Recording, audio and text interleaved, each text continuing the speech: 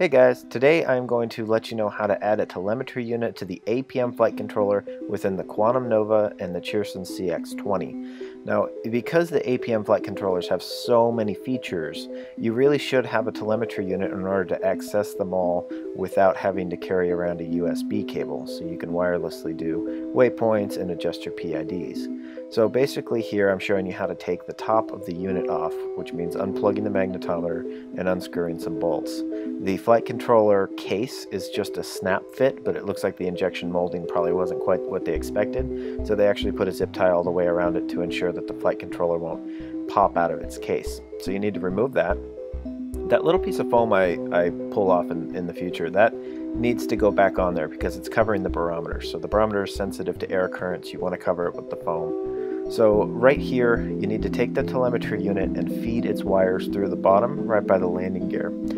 These are the pins that we're actually going to use. This is a serial port that's going to communicate with the telemetry unit. Directly below that is the I2C for the magnetometer. Now, it goes in this order, and it needs to be this order. The thing you need to remember is not all of these telemetry units are exactly the same. So the color coordination of the wires may not match up. This telemetry unit I'm using in this video, I do offer on my website, so if you want it to match up to the video exactly, that's the one you should pick up.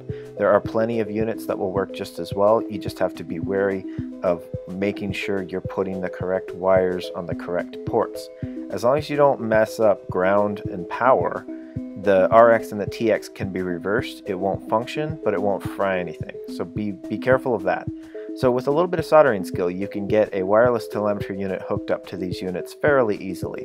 But obviously be very careful, use fairly low heat with the soldering iron, and make sure you have a very clean, fine-tipped soldering iron. Clean the tip as often as you can with fresh solder.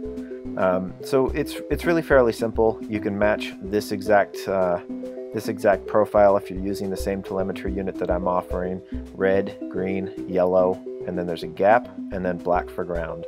Once it's all soldered up there, you just route the wires off to the side, flip the board back over, press it into the bottom of the case, make sure to put the piece of foam back over the top, and then you'll actually press the top of the case right back down. Ensure that you have the zip tie back on, otherwise it could actually pop open the top of the case, and that would be very bad if your flight controller dislodges within the quad.